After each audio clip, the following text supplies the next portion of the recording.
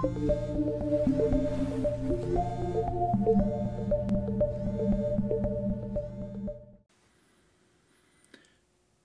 morning, everyone. First, I would like to apologize that I will not be able to be with you physically, but due to the corona crisis, which is also the subject of today, I'm not able to come to Hungary this time. But I'm very delighted to address this distinguished audience, and I would like to share some of my thoughts about the risk perspective on the corona crisis and its implication. I will touch three different subtopics.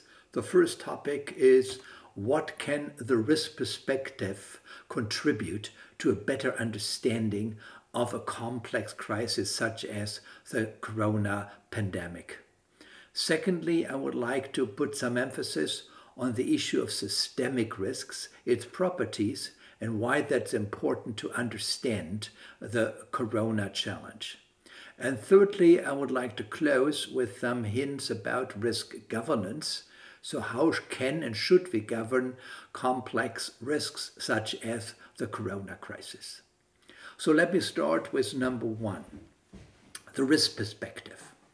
While that corona is a risk is not very surprising, but the risk perspective offers a couple of very important advantages that many other frameworks for addressing pandemics would not actually be able to do so. And one of the main elements is that the risk perspective is from its origin extremely simple, but also very powerful. It has basically two major elements. The first one are the risk drivers, and the second one is the risk absorbing system. What does that mean? Well, we have some kind of a driver that creates damages or harm to others, and those others are the targets, which we call risk-absorbing systems. Those risk-absorbing systems could be humans, like the health of human beings, it could be all societies, it could be the economy, it could be an ecosystem. Anything that is of value to humans can be a risk-absorbing system. And the other point that's important is that when we talk about risk agents, we could think about millions of causes that could lead to harm to humans or to the environment. But with the focus of agents, we actually only have 5. And that makes it much more manageable than thinking about millions of different causes. What are these 5 drivers? Well, the first one is energy, and we know this from explosion or radioactive decay or heat or whatever. A lot of natural disasters are the release of energy, and that energy can, of course, have a very harmful effect on various risk-absorbing systems. The second one is substance or material.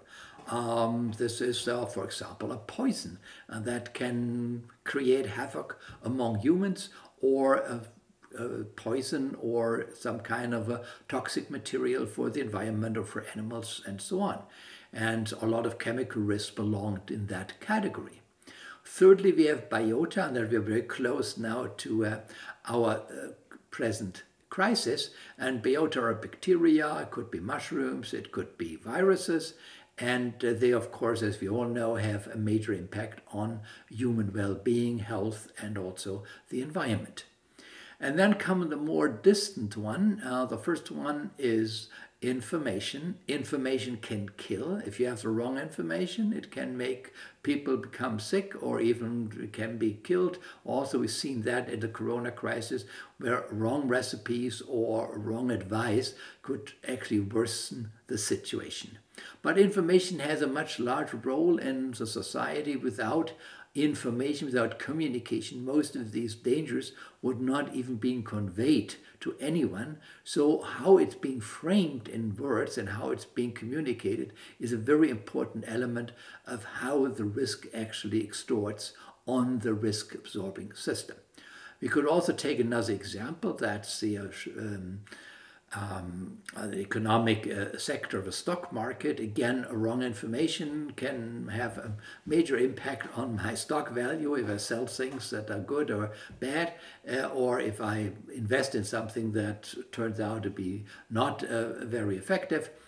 So all of that can increase my financial risk, for example, and that's based on information. The next one is money. And there's a little bit debate about is money a driver or cause, but I would like to put it as a driver. So money can drive risks, and it can amplify risk, it can attenuate risk, but it can also really create risks. And so in that sense, money is also a driver for the various aspects that could lead to harm to the risk-absorbing system. And the last one is violence. So that's human action. It could be crime, it could be sabotage, it could be war, whatever it is. That's something that can, of course, create a lot of disaster and detrimental effects on human beings, but also on things that we value. Now, if we take those things together, we can see that's all what we need in order to deal with any kind of risk that we have in front of us. And the good thing about this perspective is that we can also concentrate on the interactions between those 5 or 6. Again, if money is a little bit contested, but if you take money, then there are 6 elements, otherwise 5 elements, 5 main drivers of risk. And these kinds of interactions are the ones that are most important, also in a sense academically most exciting, but also practically mostly relevant. Because we can see in the corona crisis right now is it turned out in the beginning as a clear risk triggered by viruses, by biota. But then it turned out to be a risk into several other fields. It triggered some of the other triggers. So we can see that it triggered right or wrong information, and that has exacerbated or attenuated the crisis. It has triggered people, for example, to stay home and eat less and maybe dehydrate. Then we had, of course, a risk of substances that, or the wrong substances that were taken for food, for example. Thirdly, it is very clear that a lot of the measures that the government has taken led to economic risks. So money was involved. Money went maybe to the wrong places, or not enough money was given to those who needed it the most. It may have increased inequities in society. So money has been a major trigger of secondary and tertiary risk connected to the COVID crisis. And then it sometimes even led to strong reactions by people, and they could actually go even into violent actions, as we've seen in many demonstrations all over the world, that violence has been triggered by a negative experience of COVID or its management. Now, energy is less being released by the COVID energy, so but we have seen that in some areas chemical accidents has been released because there were not enough staff around, or even explosions have happened, but that's only a minor thing. But nevertheless, what we can see is if we take those 5 agents together that matter in the pandemic crisis, we can see that an analysis needs to see how these various triggers interact and what they do to our risk-absorbing system. So we can look at the human health aspect, and we can see that, for example, the biota, of course, has a major impact, viruses, on our health, but also the wrong information or the loss of money in the system can also lead to secondary health impacts. People are getting unemployed, and we know that unemployment is highly related to people being more sick, more depressed, and even to life expectancy. And we can see that a lot of suicides have happened as of consequences of some of these very negative experiences. We've seen that violence has increased, for example, in families where we had already a strongly aggressive, normally male, but sometimes female person in the family, and the lockout has given them more room to really exert their violence and their aggressive behavior. And we've seen also in the statistics, at least in Germany, that domestic violence has increased quite considerably. So what we can see through this lens is we can see the interactions. And I think that's very important for a good perspective on the corona crisis, since if we only focus on the virus, we may miss a lot of other elements that are very important in describing the impacts of the infections. And those are not just the direct impacts, but also the more indirect impacts. So let me summarize this first part again. What we can see is that the risk perspective consists of two major elements: risk drivers and risk absorbing systems. The risk drivers create harm or detrimental effects within the risk absorbing systems. So we can identify 5 or 6 of these drivers. There are not more of them, they're just those. And these 6 are intertwined. They interconnect. And in order to have a better idea of a complex risk situation, it is very important to understand the interactions between these 5 or 6 agents and how they amplify or attenuate each other. And then we have some kinds of multi-layered effects on the risk-absorbing system. So in terms of the coronavirus, we can see that we had first a drive of biota, of viruses, that was overlaid by problems through communication and information, wrong and good ones. They have attenuated or have exacerbated the crisis. We have seen that in some instances that toxic substances have, or the wrong substances have been consumed, and that has also put pathways towards other kinds of illnesses, or to malnutrition or dehydration. All of that has happened in many, many countries. And then even more indirectly, we can see that there is violence coming up, other kinds of information that leads to political polarization. All of that are some of the risks that we have to look at. So this perspective helps us to put things into perspective. Now, my second part, as I said, would be about systemic risks. And systemic risk is a specific subset of risks. We normally distinguish between conventional risks, like traffic accidents or getting poisoned by something, and the more systemic risks that have repercussions not only on the first risk-absorbing system, but also on other risk-absorbing systems and interact with their environment. And they can also challenge the existence of a whole system. So that's a second point that is normally associated with systemic risks.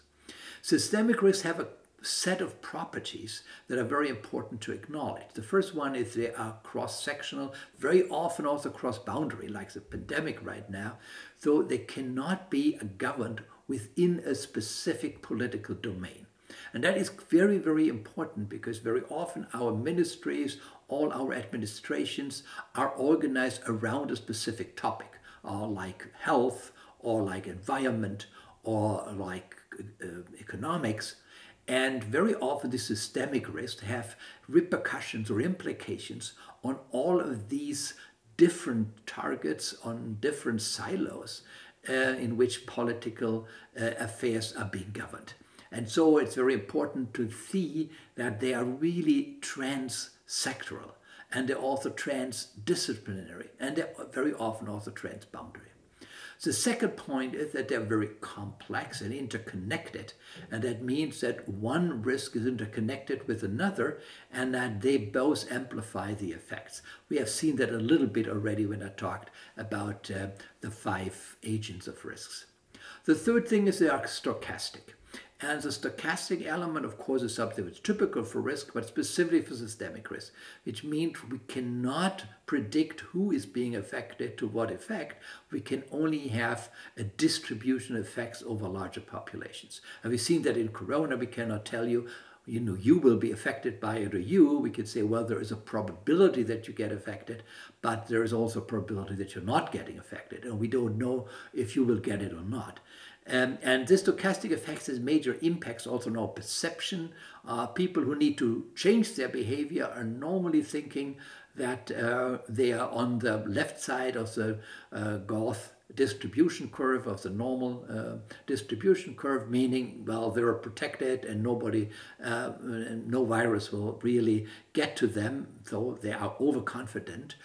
Those people who want others to change are mostly or think of them as very sensitive to the risk, and they will ask the government and others to make, very drastic measures to protect them. And that's part of the climate that we've seen also in all of our populations, that we have a whole set of populations that are on the left side of the normal distribution curve and saying nothing will happen, as is, the probability that I get affected is very low. And the other side of the curve will say, oh, I'm always the one that gets it, and I am very sensitive to all kinds of perils, and it's very likely that I will get it, so please protect me more than everybody else. And so it's this kind of expectation specific towards governance that make it much more difficult in stochastic situations to have the right balance of measures that are feasible or, let's say, proportional to the challenge.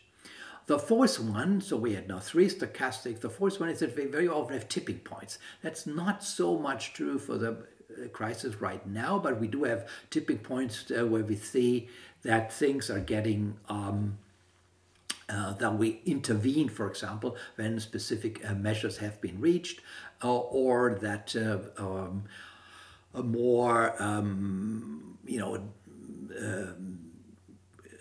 domino effect is being released once a specific distribution and spread of the virus is reached. But for many other systemic risks, we have these tipping points that something is happening only once a threshold is being exceeded.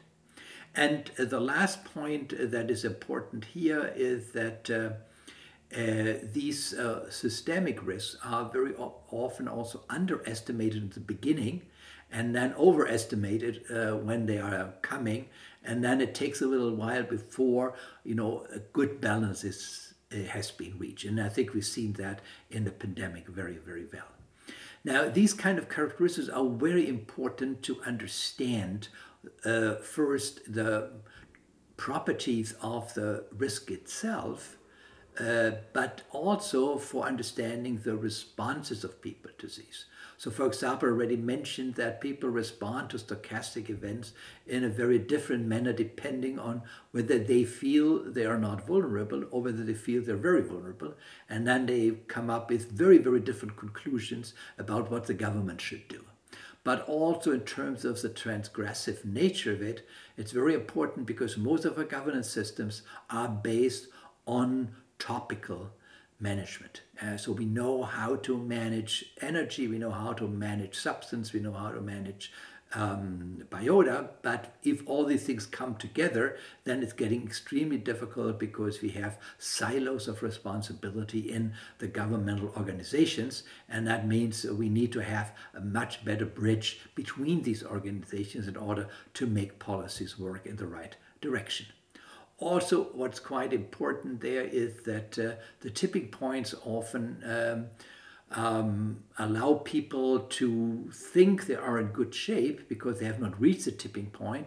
And since we all learn by trial and error, since there is no error, we start to develop routines because there's no negative feedback. And once these tipping points are exceeded, and then, of course, it's sometimes extremely difficult first to undo the damage, but also to change the routines. And we've seen that also specifically in issues like climate change or others where people know that there is something coming up, but because it's not affecting them directly, they don't change routines. And if indeed climate change would have a major impact on their life, it may be too late to make all these changes. So let me come to my third point, and that's the risk governance point. So how do we deal with it? So we know now the various, patterns of risk agents and also the risk absorbing systems. We know the properties of systemic risk. So what can we do in terms of risk governance in order to make, better management efforts to reduce the risk and to give protection to the people that we serve? The first thing is that's very important. Systemic risks, like pandemics, are rare, but there are many of them. And if you have many of rare events, it means that one of them is going to happen pretty soon. And that is something that's very difficult to understand because we look at each of them separately and then, of course, say, oh, it's rare. You know, last big pandemic in the world was, you know, directly after World War I. And so it's more than 100 years ago. Nevertheless, that some of these systemic risks actually occurring is fairly likely. We all just don't know which one. So this time it was a pandemic. Maybe next time is that, you know, we have a big cybersecurity problem and the whole internet is going to be damaged and we cannot use it anymore. And that, of course, would be a disaster for the world. And because we know that there are many systemic risks around, but we don't know which one, it is very prudent to invest into resilience. And resilience means we are not looking at the drivers. We know they're coming and they're interconnected. We are looking at the risk-absorbing system and make it less vulnerable, regardless of what comes. So we would invest in redundant services. We would invest in diversity of services. We would invest in multiple channels of providing crucial, critical infrastructural needs. All of that is an investment in resilience. And to be very clear about it, if you invest in resilience, you do not invest in efficiency. They are in contrast to each other. A very efficient system is, you know, it's very efficient and it doesn't cost a lot of money, but it's not resilient. And the other way around.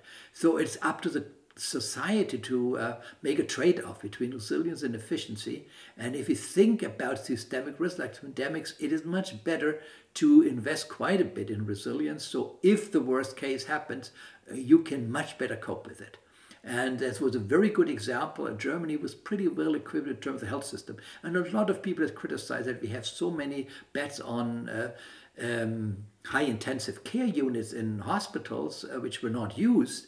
And now we were happy that we had them. And I think the very low toll in terms of deaths in Germany was partly due that we had invested a lot in resilience in our health system. And we know that, you know, Germany doesn't have even 10,000 fatalities there, and it's one of the least fatalities all over the world given the number of infected people. And this is, I think, a really direct consequence of a fairly prudent investment in resilience. So that's my first and very important element. We need to invest in resilience. A second point is that it's very important for systemic risks like pandemics to understand the key nods. The key nods are those where different implications come together or are triggered. And for the pandemic, it was very clear: air travel. If we didn't have air travel, I think we would not talk about corona at all. The coronavirus was transported via air from Wuhan into the rest of the world, and from there again to major hubs. And we can see everywhere where we have major hubs, this was a spreading point for the virus.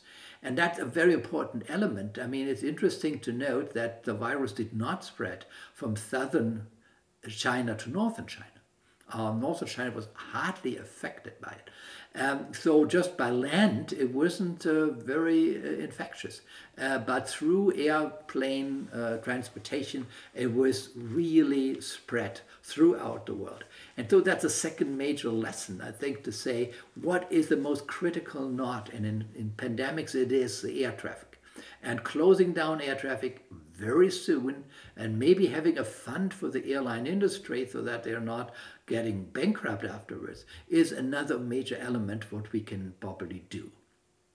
The third one, I think, which is very important, is integration across sectors and across boundaries. We have seen very often, and I'm afraid also in Hungary, that there is a call back to nationalism. But when we look really closely, international cooperation has been one of the major drivers for good governance rather than for bad governance. And also cross-sector, as said, from one ministry to the other, we need to be sure that we have that kind of cooperation, and cooperation among and between different agencies, between different organizations, also between different countries, is crucial for dealing with this kind of crisis. And I'm glad that many countries have done so, others have not. And I think they didn't fare much better by, closing all their boundaries and trying to do everything by themselves. The fourth one, I think what is important is that since these systemic risks can also change in nature and have all these secondary and tertiary impacts because they're interconnected with different domains, it's very important that we have a very good monitoring system. A monitoring system before the crisis comes so that we can actually acknowledge the weak signals, but also a very good monitoring system during the crisis. And I think through the whole pandemics, we have seen that good monitoring has also helped to reduce the number of infections and to be more effective in curbing the spread of the virus. Monitoring is extremely important because it tells us a little bit how the risk is actually being distributed in space and time, and that makes it much more instrumental or it makes it just easier to come up with the right countermeasures. And lastly, I think what I would also stress, and I would also like to close with, is that because so many people are affected in different ways, it's very important to include stakeholders and affected publics in the decision and planning process. Now, I'm totally aware that in the middle of the crisis, you cannot make a big public participation process of what to do, because then it is very time sensitive and you have to do it very quickly. However, before you have the crisis, it may be much better to be prepared by having good emergency commissions and boards that are composed of people from different backgrounds, different disciplines, different political agencies, different political organizations, but also stakeholders, so that in the case of an emergency, you can put these people together because they're already in place and you can discuss the countermeasures. This is even more important when it comes to secondary and tertiary impacts. When the pandemic has an impact on the economy, on the social life, on people's individual well-being, now then it's not just the virologist and the epidemiologists are asked for. We need to know psychologists, social scientists, economists, anthropologists. All of them are highly needed in order to define first what is the problem, but secondly what are potential solutions, and to be proportional in your solutions. That is extremely important.